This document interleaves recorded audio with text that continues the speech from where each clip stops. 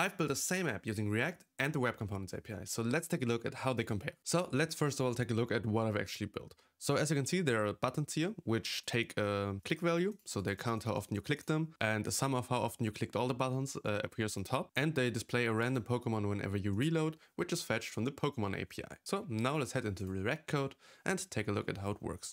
So as you can see, this is our app. It takes a count, that's basically the sum of all button clicks, not just for one, but for all of them. And here we see the count, the title React to differentiate the two sides. And yeah, every button basically has an on-click prop to be able to pass clicks from the outside, and a title that would appear when you hover on them. So here it says button 2, and for our Vite app, it of course also says button 2 here. If we now take a look inside our button, then we're going to see we have two states, a value state, so how often you clicked on that specific button, and the Pokemon name, which is fetched in the beginning to then be displayed in the button. As you can see, the default value is no Pokemon. You could of course also leave this empty, which most oftenly would of course make more sense.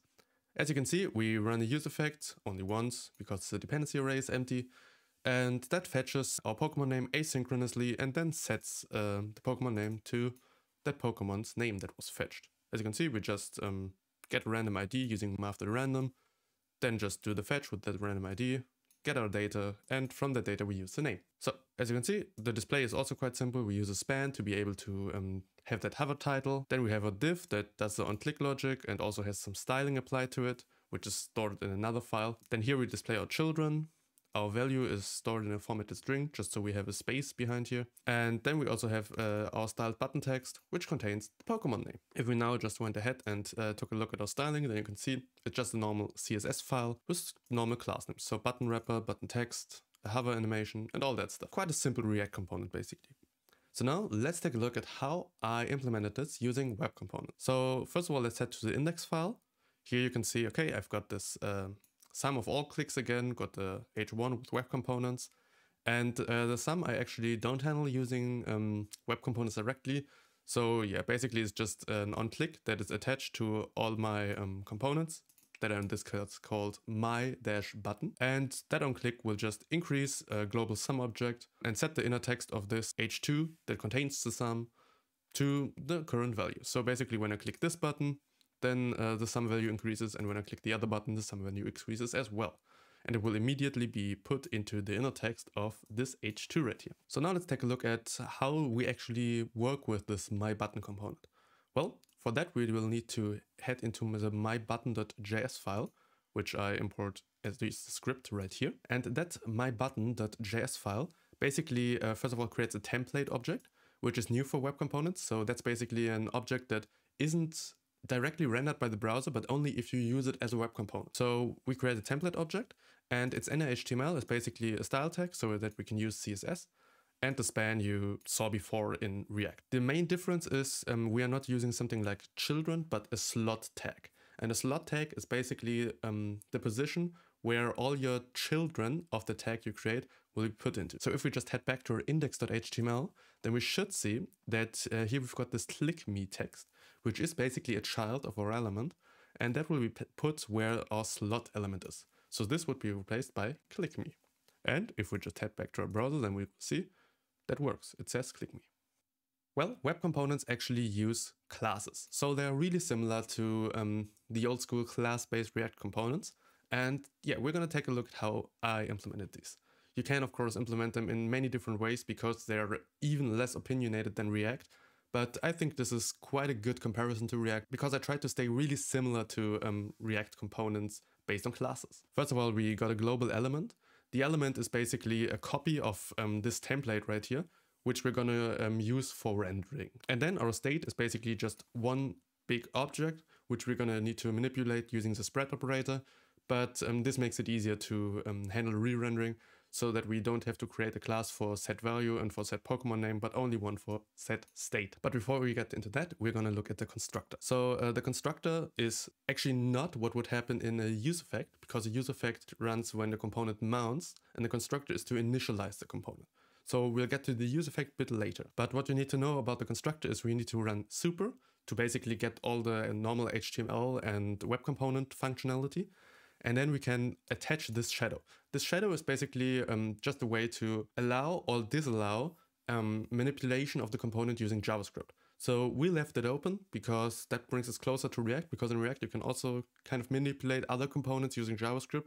You really shouldn't most of the time, but you could. And then we just run the render element function that I've written. So our render element function basically fills in our element with a copy of the template. I decided to copy the template just so I don't accidentally overwrite anything that I didn't want to overwrite. And yeah, then we just fill in the text that we want. So this is basically how filling in state works. So we just set the inner text of elements. Normally you would of course choose better selectors than just the type of tag. So this is a B tag and a P tag, which isn't the most secure, but yeah, this was the fastest and most space efficient way of showing this to you. And yeah, we're basically saying, okay, the inner text of this B tag is our value and the inner text of our P tag is our state. And as you can see, here's a button text. This would be filled with the state.pokemon name. And this is our B tag, which would then be filled with our amount of clicks, so our value. And then after we've filled in all the text, we can actually attach our attributes. For this, we actually also get some tools. First of all, this.hasAttribute title. And this.hasAttribute basically checks if you've attached any attributes to your custom component. So here, the my button component contains a title. Again, this is the hover text. And we first of all always set it. But just to make sure, we will need to check if it actually has the attribute title. And if it does, then we'll basically just set it as a title for our span. So we'll basically move it down the chain so that we can have it at exactly the component inside the web component that we want. Then the next thing we can do is actually set an onClick event on our div, because somewhere we will need the click functionality. And we'll just say, okay, when the div is clicked, then we'll set our state to this.state and a value that is increased by 1. You now might wonder if we compare it to React again. Here we actually also run props.click. Where does it happen in our component? Well, that's something that web components already do for you.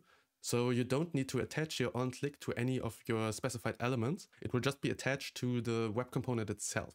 So if we just head here and look at this, the onClick doesn't need to be read. So our my button component basically handles the onClick automatically. If we click on anything in the my button component, then this function will run and increase the global sum, basically. We've now attached all our attributes, so the title and the onClick, and now we can basically render it already. So this step is just for cleanup. So if I've already rendered the component and want to re-render it, then I will basically go ahead and remove the inner HTML of the shadow root.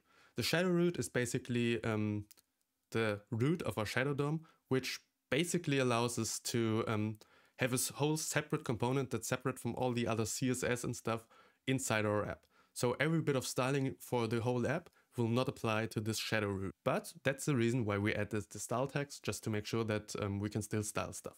So yeah, that's why this style tag up here exists. And then after we've cleaned up our shadow root, so basically everything is removed that is part of our that was part of our component, we will just go ahead and say, okay, we want to append this.element. So basically the element we've been working with all the time, the template that got the inner text and the attributes. And that's basically how we would have now configured our class. There's one thing missing, which is that we of course also need this useEffect that we had in our button JSX right here, which runs the async function.